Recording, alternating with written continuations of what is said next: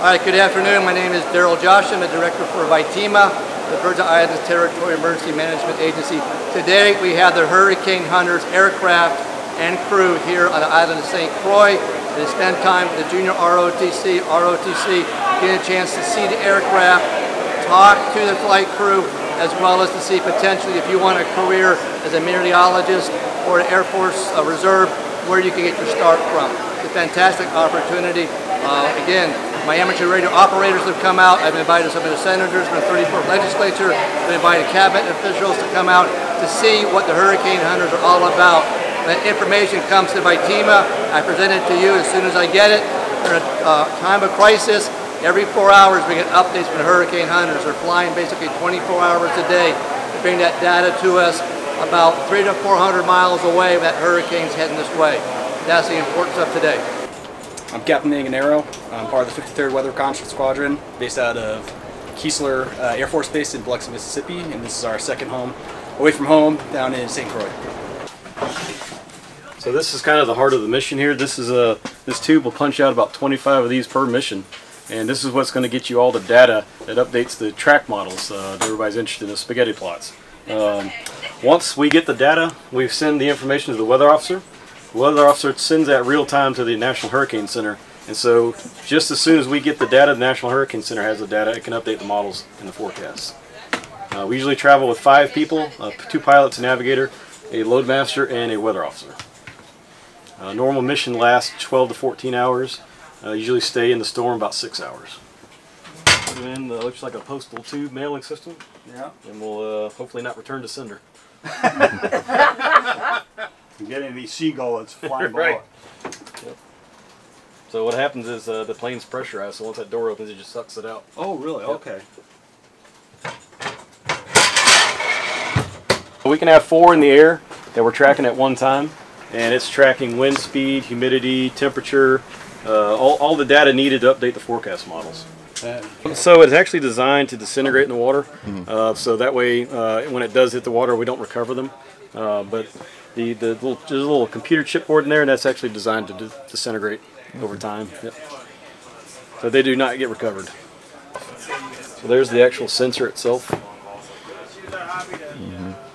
It gets wind speed based on GPS, so it knows where it is and it knows where it's going. So based on that, it can kind of reverse calculate the winds. Wow.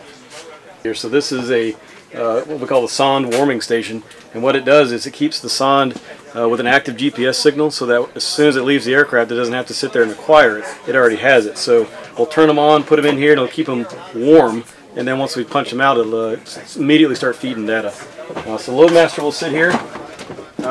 There's a little button, I think it's that one right there, and it'll punch the sondes out. So as soon as the weather officer gives him the okay, they'll punch them out. Track 4 of them on the computer screen, and it relays all that data to the plane, and we quality control it with the weather officer, and then real time send it up to the National Hurricane Center. And we're always in contact with the Hurricane Center, so if there's something that with our data they don't like, we can adjust it in, so we're constantly talking to them. They're giving us new route updates. Sometimes they'll have us, hey, go check out the Northeast Quad again, or go check out this part of the storm. So as we fly and the dynamic environment is changing, we can always change what we're doing based on the customer. Years ago, but even tropical storms can cause a lot of damage, and we have to be aware of that. But more than aware, we have to learn more about that, and we have to be prepared, and we have to be prepared now. This is our opportunity for you to start not preparing, practicing, developing first a plan, and practicing that plan so that we can act when we need. Thank you. Islands, and also the media, getting the citizens engaged and getting them to make the right decisions and prepare for these storms. A lot of people sit there and say that, you know, Maria and Irma, you know, those are once in a quarter century, once 50-year storms. That's not the case. We had them, what, 2 weeks apart, and we could have the next one coming up this year. We could have it the following year. So it's not a question of if this is ever going to happen again. It's really a question of when it's going to happen again.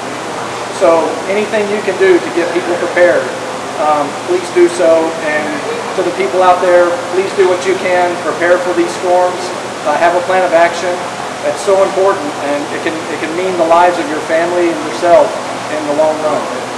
So we're here to do that. We also salute our FEMA partners, our GUARD partners, and of course emergency management.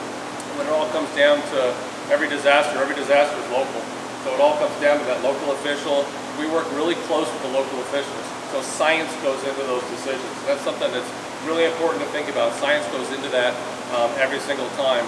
So I'm going to thank everybody. And right behind me, the hurricane hunters, both at NOAA and also the hurricane hunters, the Air Force. Folks, they're just heroes. What's our goal? Get people away from the storm. What do? They go towards the storm. It's the opposite, right? So they're going towards the storm to get the data that we need to help us make those forecasts, right? Sometimes you can't see it on satellite. Sometimes you can't see where the center is using the other tools. It's the only tool we have sometimes to be able to see that. And listen to this. The data we get from all the hurricane hunters, when it gets into the models, can make them 20% better.